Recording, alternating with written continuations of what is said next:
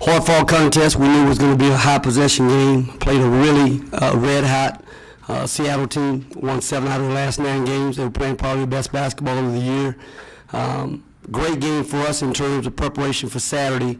Going to see a similar type game, a team that really pushes it in transition, tempo, really like to get up and down the floor a little bit. They've got good athletes in Nevada. So it's a great game for us leading into our Saturday's contest.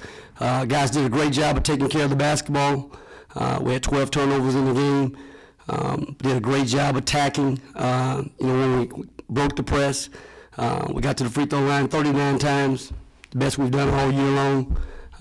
Really pleased with our effort, and we knew we had to play this game for 40 minutes. They're the type of team that's going to get after you and not going to stop the whole time. Relentless pressure up the floor.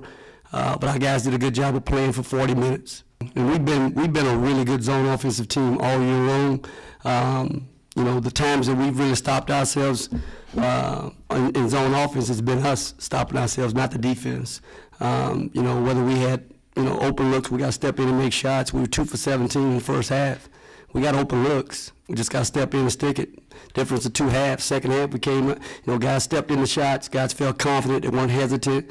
We got the ball when we wanted it. Guys did a great job of attacking and really adjusting in terms of what we were looking for and attacking on our terms.